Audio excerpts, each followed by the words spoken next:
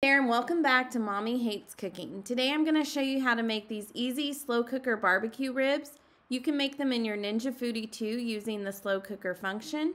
These are so simple to make, a great way to make them as an alternative to smoking them outside if maybe you don't have a smoker or you can't do that for any particular reason. This is a great way to do them. All you need is a rack of ribs, either baby back or spare ribs, 1/4 cup of brown sugar, a cup of barbecue sauce, 1/4 teaspoon of liquid smoke, and a teaspoon of Worcestershire sauce. So that is going to be all that you need to make these. And the first thing you're going to want to do is go ahead and grab your rack of ribs, and then you're going to trim off the membrane or any of the excess that's usually on the bottom of the ribs. So we've trimmed these up. And then we're going to get ready to cut them to fit into our slow cooker.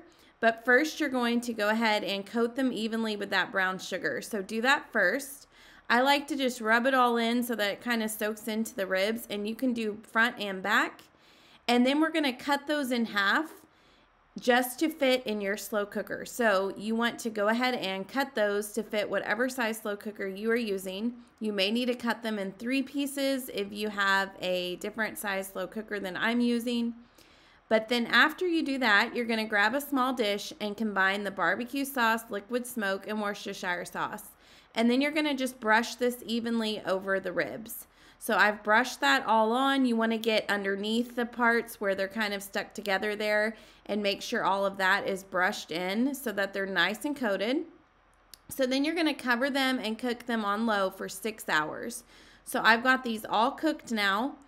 You want them to be well over 165 degrees Fahrenheit, so they should be pushing like 190. That just kind of makes them fall apart easily.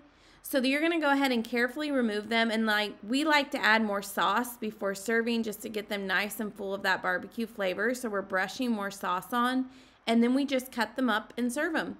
The meat will be super tender, so as you can see here, it falls right off the bone. And you can go ahead and serve those on a platter with your favorite beans or coleslaw or whatever barbecue fixings you prefer. But this is a great alternative to making them on the smoker.